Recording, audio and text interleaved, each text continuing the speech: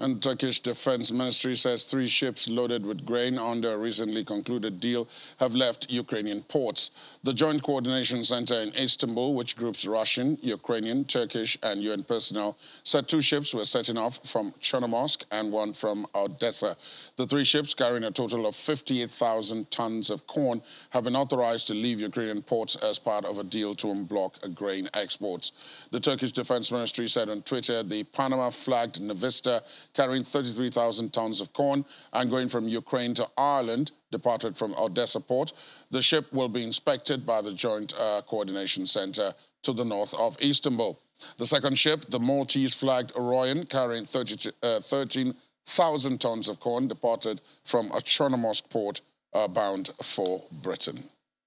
And the Turkish Defense Ministry is saying that a team of inspectors in Turkey have just completed checking an empty cargo ship before it headed off to collect grain from the Ukrainian port of Chornomorsk under a deal to restart Ukrainian grain exports. The ministry published photos and Twitter showing the inspection team looking into the hold and other areas of the Barbados-flagged general cargo ship Fulmar S, which was at anchor in the Black Sea just to the north of Istanbul's Bosphorus Straits. Vessels to load Ukrainian grain are being inspected by Russian, Ukrainian, Turkish and UN personnel who are working at that joint coordination center in Istanbul. Let's talk now to Sergei Glebov, Associate Professor in the Department of International Relations at the Institute of Social Sciences in Odessa, Mekhinov National University. He joins us virtually from Odessa, there in Ukraine. Good morning to you. Thank you for your time this morning. Thank you for having me. Let's start off from what we've just been reporting, the grain exports coming out of Odessa, amongst other ports in Ukraine. It does appear to be going smoothly. Does that come as a surprise to you, considering how all of this started? This is the good sign indeed, absolutely good sign. At least we are watching the whole process being started in a more or less positive way. But let us do not forget that this is not just the will of Ukraine or the rest of the world. This is the will of Russia to let those ships go. Meaning that as soon as this situation is in the interests of the Russian Federation, it continues to be that for the next weeks or whatever. But once Russia understands that this is not the primary interest of its foreign policy at the moment, it may interrupt the whole process immediately. So, meaning that Russia is being driven by their own tactical and strategical interests. For the moment, it matches their expectations for many reasons. The first reason is to show the rest of the world that Russia is quite reliable and negotiable. This is the tool to support its image of the good dealer. The second one, Russia understands that at the moment there are no any chances to attack Odessa. That's why they can take some kind of a break to play another game vis-a-vis Turkey, vis-a-vis personally Turkish President Recep Tayyip Erdogan, which is about to meet Putin later today. So I believe that we're witnessing the temporal process of rearranging Russia's interest in the region, depending on the situation on the battlefield on the territory of Ukraine. Ukraine, since this conflict started, Ukraine has come across from every angle as the victim and Russia as the aggressor. But it does appear as if for the first time, an international body is accusing Ukraine too of doing something or some things that are not completely in tune with international best practices, shall we say. And that is Amnesty International's report that Ukraine has been using residential areas and hospitals as military bases.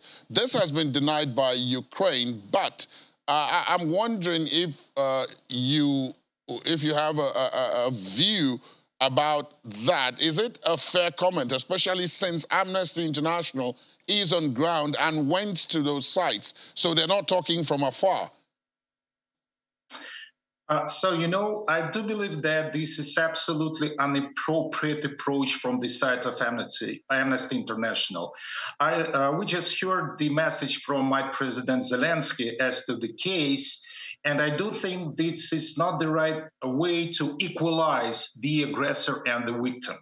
Ukraine is not the victim. Ukraine is trying to defend itself bravely, and it was a huge surprise for the many powers around the globe that Ukraine is still succeeding in its strategic aim to defend the whole country, to keep independence, and to pursue the victory in the end. From the side of the international law, there could be some shortages of the war period and the battlefield. But let us do not forget that Ukraine is trying to defend, is trying to counterattack.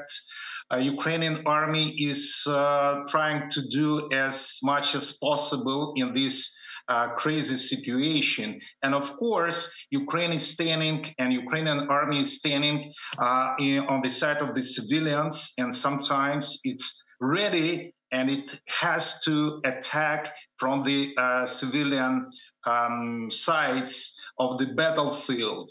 I do think that Amnesty International is playing basically Russian narrative as to the case, and from the general principle perspective of this situation, this is not the case of threat on the territory of the Russian Federation. This is the territory of Ukraine, and Ukraine has to do all the possible to defend civilians, also by attacking from the civilian sides if it had happened.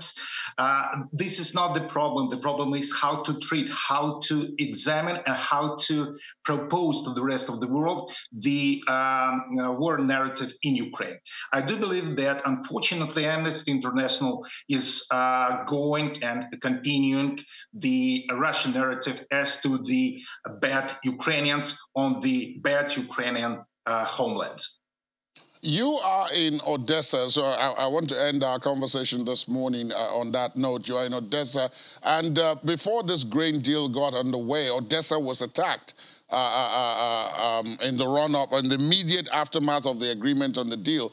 So the question is, do you feel safe? What's been the situation like on ground in Odessa since that time and now? And what's everyday life like?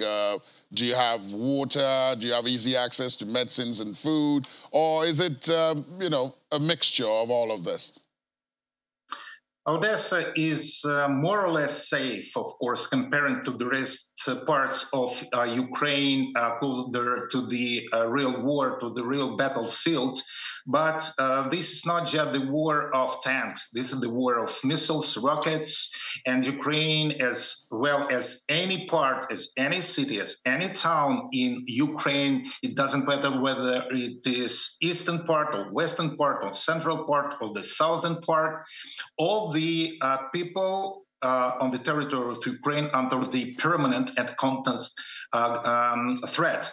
So we do have water here, we do have electricity here, but we also have Mykolaiv, the city of Mykolaiv, right next to Odessa. We have occupied Kherson, and we do know that Russia is trying to prepare its attack on Odessa very soon. There are different schemes how to do this. is through the Kryvyi Rih or some other destinations from the occupied already territories. So this is kind of the very temporal situation when Odessa can feel itself comparatively safe. But definitely, it's a big deal for the country. It's a big deal for the Odessa people to stand all together against the Russian invasion. And there is no any doubt that Odessa is pretty much safe in terms of the defense from the side of the Ukrainian army. And the most important thing that Odessa people are very extremely pro-Ukrainian in their souls and their minds and in their deeds. Sergei Glebov, thank you so much for your perspective and for your time this morning. Do continue to stay safe out there in Odessa. We'll get back to you soon on the program. Thank you so much this morning. Yeah.